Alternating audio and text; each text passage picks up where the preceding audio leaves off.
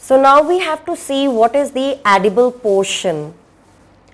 So now we have to discuss that in which of the following plants the edible portion is placenta and pericarp.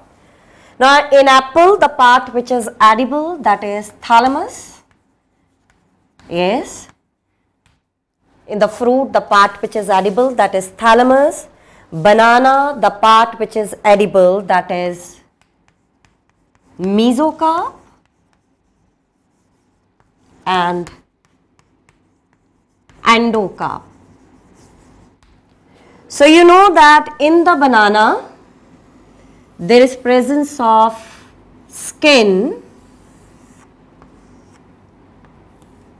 Yes, the skin which is formed, that is formed by fusion of thalamus and epicarp.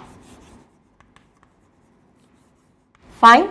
Now below the epicarp, the part which is edible present, the edible part which is present, that is mesocarp, and on the inner side, the edible part which is present, that is endocarp. And in the endocarp, you will see the minute structures. Yes, these minute structures which are present, they represent unfertilized ovule, right? So the part which is edible here, that is mesocarp and endocarp. Now coming to tomato. Now I am showing you the longitudinal section of fruit of tomato. Yes, this is LS.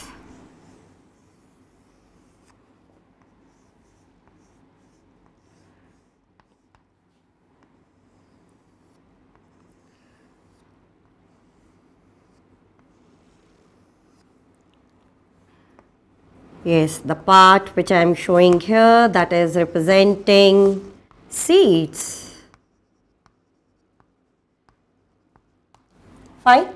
Now in the tomato, this is skin representing epicarp. This one, it is representing mesocarp. Then it is endocarp.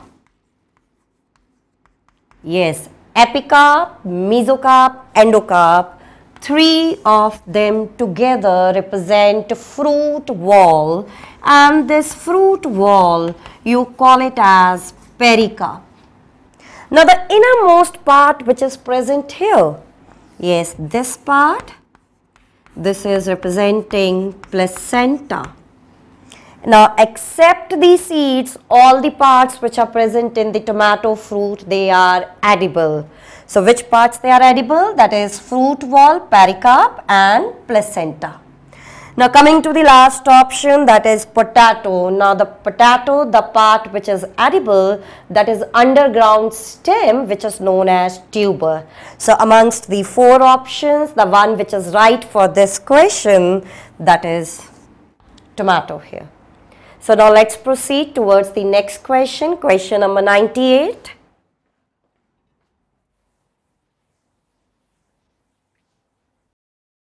Now question number 98, when the margins of petals or sepals overlap one another without any particular direction, the condition is termed as. Now this type of condition is seen in imbricate estivation. There is irregular overlapping of petals. So I will make one diagram here to make it clear.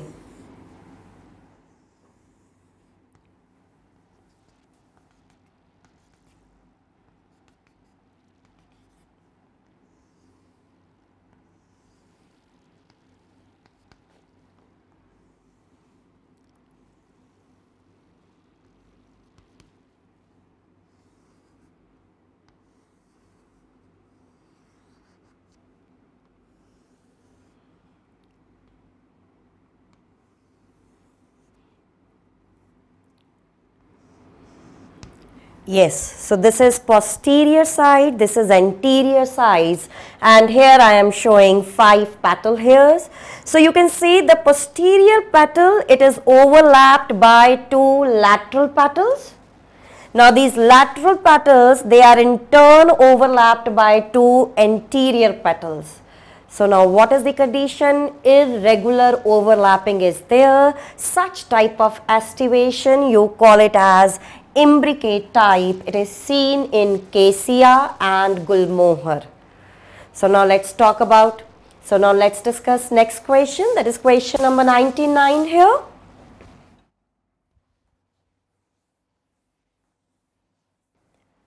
Question number 99, you are given a fairly old piece of dicot stem and a root.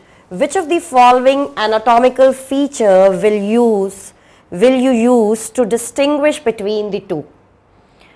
Now, stem and root, one major difference which is present, that is with respect to the position of proto and metaxylem, right? In the stem, the condition which is present, that is known as end arc. Yes, end arc xylem is there, and in root there is presence of exarch xylem. End arc and exarch xylem.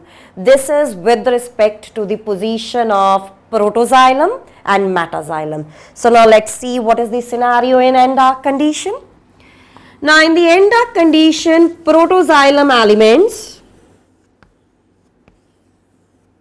yes, these small size elements, these the elements which are formed first, they are the protoxylem elements. They are present towards the inner side, and these large size elements which are formed laterly, they are metaxylem and they are present on outer side. So protoxylem on the inner side, metaxylem towards outer side. You call this condition as end arc, present in both dicot as well as monocot stem. In the root, condition is just reverse. So now here protoxylem elements, they are towards outer side, and metaxylem elements, they are present towards inner side. So this condition, when the protoxylem is present towards outer side, you call it as exarch type of xylem. So amongst these 4, now the one which will help us in distinguishing the old dicot stem and dicot root, that is the protoxylem. So the right answer for the question number 99 is option number 3. So let's proceed towards question number 100 here.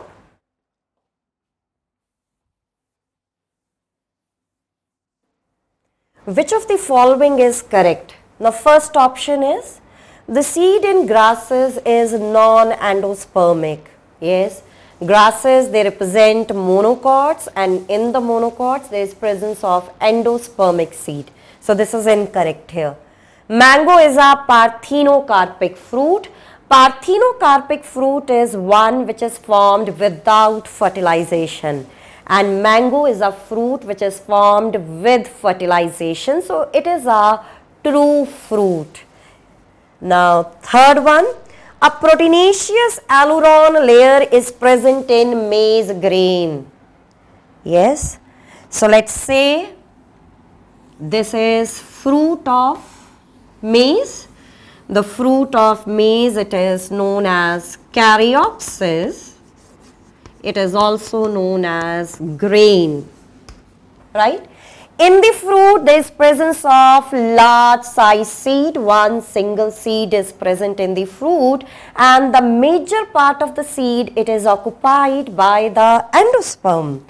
Yes, so in the seed, this major part, it is occupied by nutritive tissue, that is endosperm. The outermost layer of endosperm, it is very special. Yes, this outermost layer, It is very special because it is proteinaceous, and this proteinaceous layer you call it as aileron layer. Fine. Aileron layer is present in maize, it is present in barley, but you have to keep this in mind that in rice and wheat this proteinaceous layer in the grain is absent. Now coming to the last option, a sterile pistil is called staminode. No, a sterile pistil is called pistillode and a sterile stamen is known as staminode. So amongst all these, the correct option here is option number 3.